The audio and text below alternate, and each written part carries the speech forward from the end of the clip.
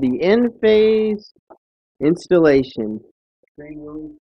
What we got here is a shipment of Shoiten 230? No, actually he said okay, 225s. I think they're 230, but we'll figure that out later. $10,000 bet. 230 watt panels. We've got the Enphase. We're just actually sorting out our stuff. These are the actual Enphase inverters. Each panel will have its own Enphase inverter, and we'll change the DC right from the panel level to AC, 120 volt AC. Limits the increases the efficiency. These are our standoffs to mount the rails. Anyway, this is just us cataloging all of our stuff and flashing, etc. Anyway, we'll have more for you in a minute. Okay, so kind of laying it out now. These are the Iron Ridge rails with the Enphase system. You can see these rails are slotted. They've got a slot in the middle. This allows you to drop bolts down and boom, attach your inverters right onto the rail. These are the standoffs. These feet just attach to the standoff at the top, as I showed earlier. And then they attach to the rail by dropping the washer bolt combo. One of these babies. You just drop them in to the rail, slide it down, and then attach it right there.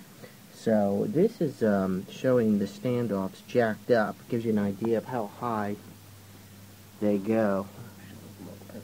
Better angle. And this is one that's just sitting flat next to it, and then this one is jacked up using the highest level on the slotted L foot. So you can obviously move these up and down. I think in general I'm going to keep mine on the higher end. So we just slapped that line. That looks good. See? It's sitting there. Again. Alright.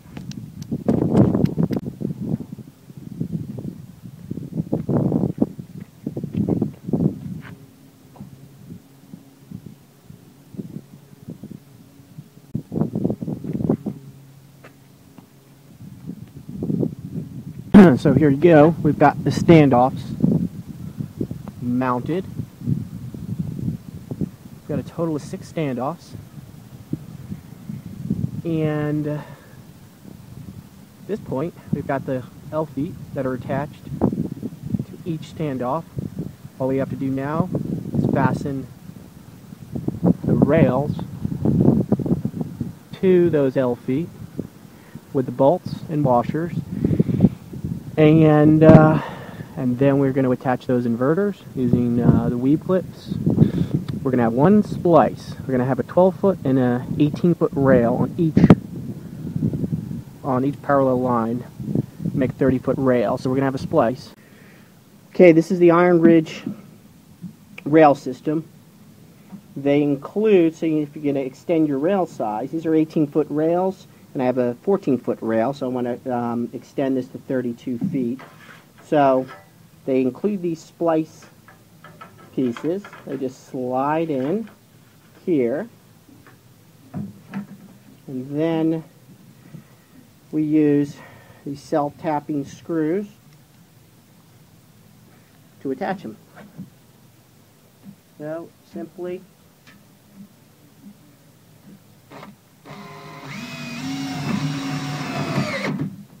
pop them in. That's one. And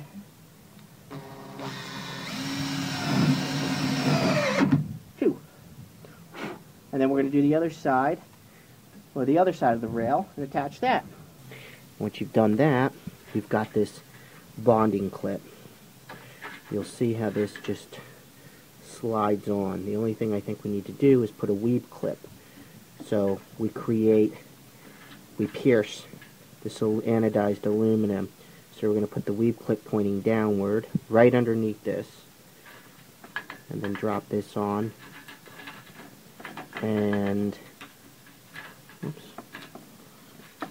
and then you're going to attach the other side. I'm trouble sliding this in. There we go. And then you're going to attach this to the rail. That's the new rail that's coming in.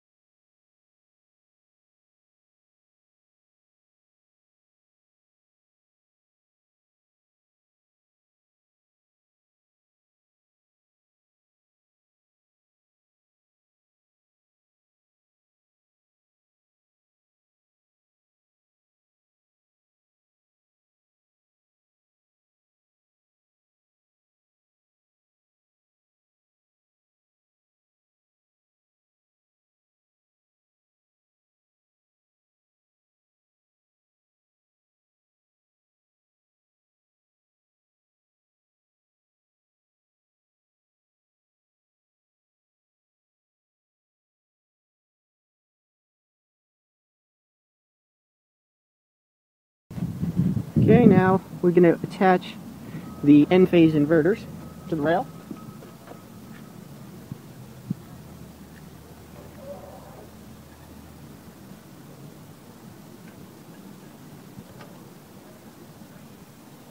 So what we've done so far is, obviously we've attached the standoffs to the roof, rafters, and then these L feet, you can see the L feet attached to the standoff, and then we've just bolted. They just bolt right into the rail system. We've done that all the way down, and now we're on this rail. We've done the same thing, except we're adding the Enphase inverters, and these just simply bolt down. You just slide your bolt down into the channel and throw your washer, lock washer, and nut, and tighten it down all the way down the rail. And lastly, we're dropping in, this is the Enphase branch cable, and give you an idea how we set these up. We carefully calculated the distance here so that, if we can see that, when we turn this around, it'll go into its plug. Whoops. And you'll notice how it's we've removed the slack so that it can't droop and rub against the roof. You want to keep your wires off the roof. And that's what we've done. So we've just spaced these down the same exact way. We're working that all the way to the end of that rail. Once we've done that, the last step is attach, well, not the last step, but the next step would be to drop in all the panels. We're going to drop in all the panels. They'll attach onto the rails with the end clamps and mid clamps. And then, back of each panel, you're going to have your DC coming in, your positive, negative, and that'll just attach to the MC4 connectors off the panel. And then, as I showed you, this inverter is going to change that DC into AC, to 240 volt AC, right here at the panel level. And then they'll all plug in to the branch circuit cable, or the trunk cable, and then that will feed in ultimately into our main panel. We've run a continuous copper ground. So what we've done is we started down here at these lugs, and these lugs, I haven't tightened them down yet because they've got weave clips, which basically pierce this anodized aluminum and forms a bond. So that way, same on that side. So that way, any lightning strike would allow it to ground the rails, and then rail to rail, and you'll see it runs through each Enphase. This is number 6 solid copper solid copper wire. I prefer the solid because it's doesn't droop. It allows it to sit up higher. All right, look at that. So there's 2 outlets, Nick. There's one by the water heater. Right.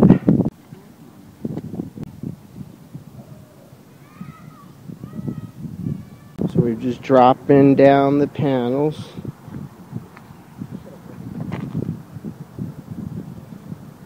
And these connect. You look at that. That Wiley clip is still under that, right? Yeah, the Wiley clip's under there. The 2 dots. Absolutely. Yeah. It's making contact. These are mid claps, and they just screw down. Yeah. Let me just see. I could see it from here. Okay, You can see it from there. All right. Okay. Something we've learned is you use these lines on the panels to line up your panels down the string. YouTube. This is the final completed installation of my Enphase. Actually, those 3 panels you're looking at there, those are my old Kyocera 135s. They're still in action. I got those off-grid. Okay, so also you'll see where I've left room for about, I think I can get 4 more panels on this rack. I also, because this stuff has to be continuously grounded on number 6 copper, I pulled out some extra copper ground wire. In fact, I'll show this to you. See, I've just got it coiled up on the side here, and this will be for later. So when I add those extra panels, I can just bolt them down. You see the channel there? This is where you slide your bolt in, and then you just bolt down these panels just like that with the end clamp. There's my junction box. Everything ties in too. Comes out 240 AC. That goes straight down. That conduit run goes straight down to my main panel. Okay, so here is the conduit run. You can see it. That's that metal conduit there. That comes from the solar panels up on the roof from that junction box. It comes down here. I have it directed into the garage. It runs inside the garage on the other side of this wall all the way in. And it terminates right here into my main panel. Open this up. And there you go. See, that's a 20 amp double pole. Simply you pull this plate off. We snap that in. This just snaps right in. You feed your black and your red, your 2 hots into this. And you take your white neutral and your green ground that comes off the roof in that conduit. And then there's a bus bar in here. It terminates there. And you flip them on. And you can use this also as a disconnect. You don't need a separate disconnect. This is your disconnect right there. Okay, so here just following my conduit run, and again inside that you've got your household wiring, your 2 hots, your black and red, and then your white and your green, and also have the number 6 copper ground that also runs through this.